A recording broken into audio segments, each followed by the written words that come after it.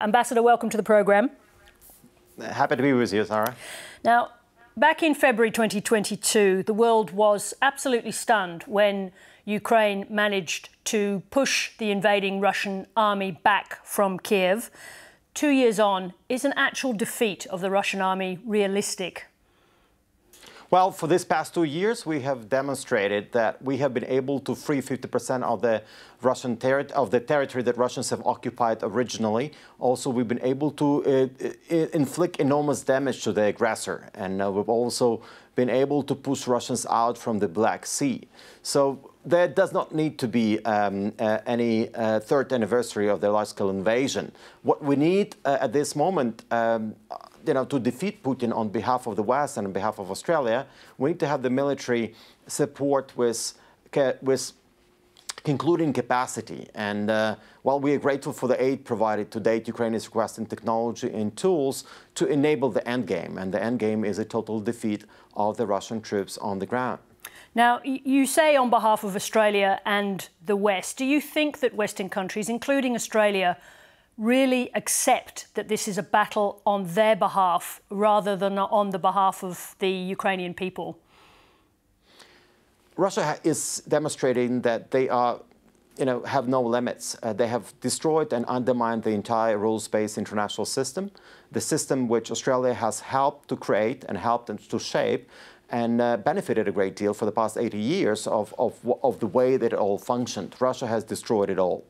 More so, if their support for Ukraine, if the war drags on due to the lack of support and leadership from other countries, we'll see more pressure, we'll see more impact on the cost of living in Australia, higher prices for food, fuel, fertilizers, and more instability here in the region. At the end of the day, the best way, supporting Ukraine now, is the best way to avoid a larger war in Europe, but also avoid the chain reaction of other interstate wars around the world, including here in this region. So whatever the cost may be, the cost of dealing with the crisis afterwards will be significantly higher.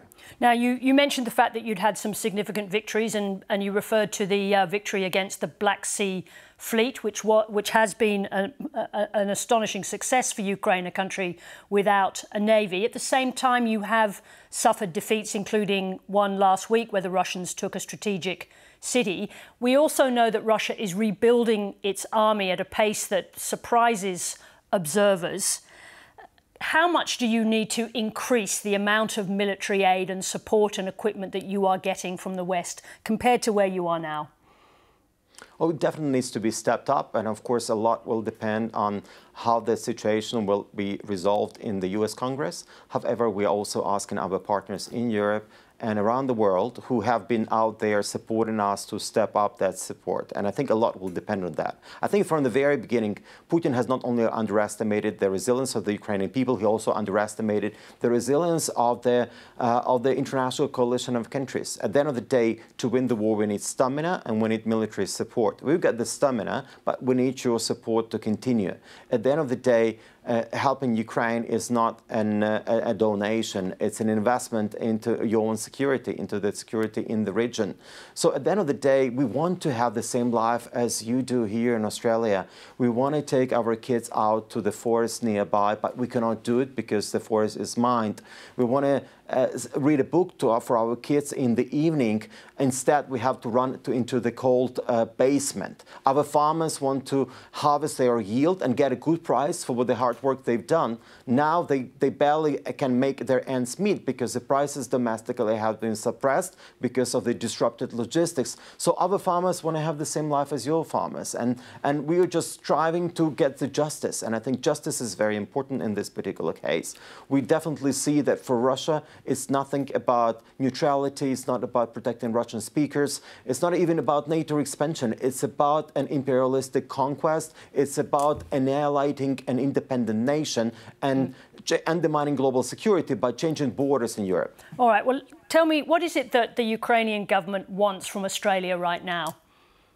I think we don't really have to go into those details. Generally, if you look at what Ukraine needs from all our partners, it includes modern aircraft, air defense system, electronic warfare, armored personnel carriers. It also includes ammunition. Ammunition is in huge need, artillery guns. So there is a big range of products, and Australian government has all the lists that Ukraine needs, and we are really hoping to work much closer with Australia on these issues. I think Australia, as a 12th largest economy in the world, is also having a budget which is benefiting from additional revenue from commodities. And during the war, I mean, that's basically a direct result of this war. The prices for commodities have surged. They can make a decisive difference towards ending this war. And this is, we're not asking you to fight, to send boots on the ground. We're asking you to help us defend ourselves, to help us defend all of us, because I think whatever will happen, it will fail, it will be much, much more expensive, and it will cost more.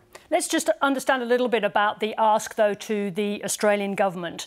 Just in terms of the larger equipment, is the Ukrainian government, is the Ministry of Defence asking Australia to commit to sending its tanks, the M1 Abrams tanks that are going to be decommissioned next year? I can confirm that there is an interest in those tanks, and of course it would involve also the US government in this, and we will be welcoming a conversation and will continue doing so. Armored personnel carriers, I mean, the protected vehicles, Bushmasters, have been very effective. They've been saving many lives in Ukraine. Also, the artillery that's been used, drones to a large number. As we've seen, this war is changing, and the use of drones is way different from what it used to be. So therefore, we need to have the technological edge. Therefore, we are hoping to get it and from our partners, also develop it ourselves. We're encouraging more cooperation among our defense industries, and we're just ramping up whatever the production we have, but we're asking our partners to also beef up their production capacity in order to be able to withstand this brutal attack on the international order. Has a request for those Abrams tanks actually been delivered to the Albanese government?